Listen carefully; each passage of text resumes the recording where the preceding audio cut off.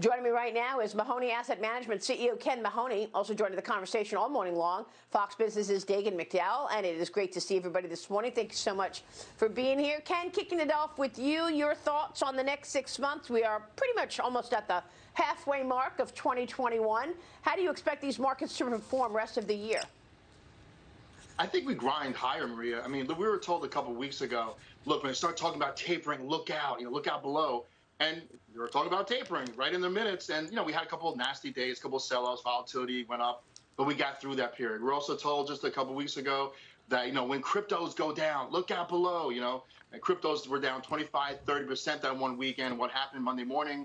The market shook it off, and actually futures were higher that Monday morning. So, the bears try everything. They throw all kinds of, stories out. But at the end of the day, you still have an accommodative Fed.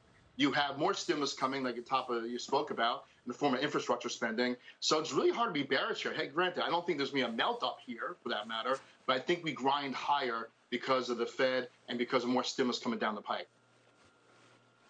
Ken, what about the inflation worries? We've got the price of oil surging to the highest level since 2018.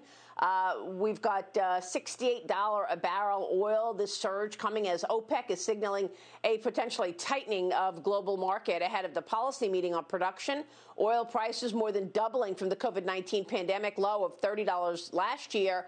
And this is just one commodity, Ken. You've got steel, lumber, and the rest also seeing moves. The Fed keeps calling it transitory, but what's to say that prices aren't going to continue going up with demand increasing now with the reopening?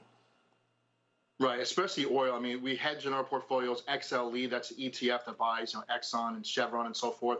But no doubt, Maria, this is one of those worrisome signs because remember, these prices, and we've seen this before, when oil prices start going higher, what happens? They pass it on to consumers, and you get this vicious cycle. So we're seeing today near $70 a barrel. Though it's not surprising. I mean, this past weekend, AAA is probably going to report some major amount of traffic and people going out to see their loved ones. I think that's good news. Actually, it's nice to see demand increase, to tell you the truth, Maria. That's overall positive.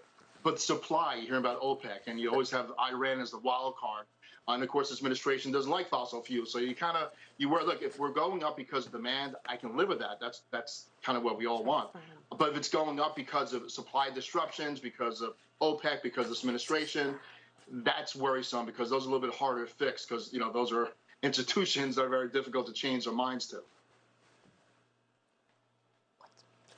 Okay, we want to bring in Nancy Tengler here. She is joining the conversation this morning, all morning long. Nancy, it's great to have you. Let me ask you about what you're seeing in the markets here from Laffer Tengler. The stocks that have performed well during the economic recovery this year, more than 24 different actively managed ETFs have surged over 20%, with the Journal doing a whole assessment of value versus growth. Value seeing the biggest gains as investors moved away from tech and stay-at-home stocks in the last month, Nancy. Would this be an area that you want to dip into now, even after these moves? Well, Maria, thanks for having me. Listen, I'm a value manager, and I have said that I thought this value trade was a little bit cyclical as opposed to a secular move. So we've actually been buying what we call growth at a reasonable price, some of the technology names among others. And I'm also interested in what Ken thinks, because if growth does begin to slow in the economy, then that would benefit growth stocks counterintuitively. So that's where we've been investing. We still own many of the value stocks, but we've been dipping our toes into many of the growth at a reasonable price names. Ken? So, look, we're all watching this inflation and really concerned by it. But I'll tell you what, look at the 10-year bond market. 10-year is looking at it 1.6, pretty much pegged there. If we really thought inflation was coming back, wouldn't it be at 2.5%, maybe 3% in a 10-year? So the bond market's not buying that. Excuse me. So, we're really thinking here that I like the story, too. The pendulum swung really far towards value. I think the money's going to start switching back towards growth. People are going to get really bored with value. Top line growth, 2%, 3%. I mean, heck, a few weeks ago, the leadership and the markets were soap companies, beverage companies, and money. Again, I like the idea, paying for growth at a reasonable price. And that's where you find your Apples and Googles and Amazons, because they're growing top line, and you could call them reasonably priced, to tell you the truth. Yeah, we're going to show you a morning mover in a second, Ken, going private. But let me get your take on capital markets, whether you look at IPOs, deal flow. Is that going to be one of the triggers for this market to keep going higher? You say you're going to expect a continual climb rest of the year.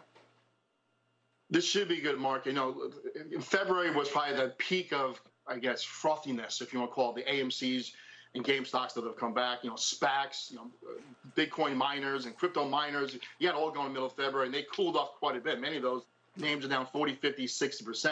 So, again, and those are the type of names that come public, Maria. Those are the type of innovation companies that come to market. So now we're starting to see some money, again, gingerly going back into those areas. And that would set the stage for the back half of this year for better, you know, IPO participation and so forth. So we're not there quite yet. I mean, we had to go through this reshuffling from value to growth and so forth, and growth back to value. But I do think the IPO market will get stronger and allow for more companies to come to public. Again, not necessarily going SPACs public, but the traditional, you know, called traditional IPOs. All right, we will leave it there. Ken, it's good to see you this morning. Thanks so much. Ken Mahoney joining us this morning, where we see a market that is on fire, up 182 points on the Dow Industrials. Here's your morning mover, Cloudera.